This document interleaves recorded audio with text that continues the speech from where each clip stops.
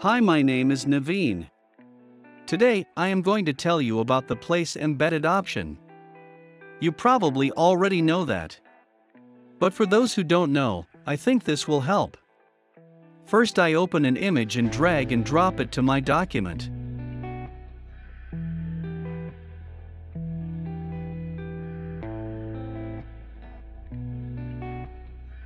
Look, this is not the size of the document. You have to resize this, right? But that will not happen to you who use the Place Embedded option. Look at this. Delete everything except the document.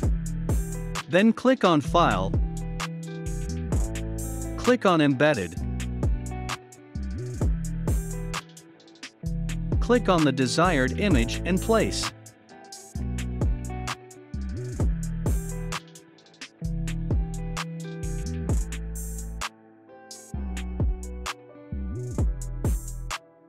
See how the images are very accurately combined with the document. But only the top and bottom need to be corrected. For that we use the free transform option. Click on the card above to see how to use it.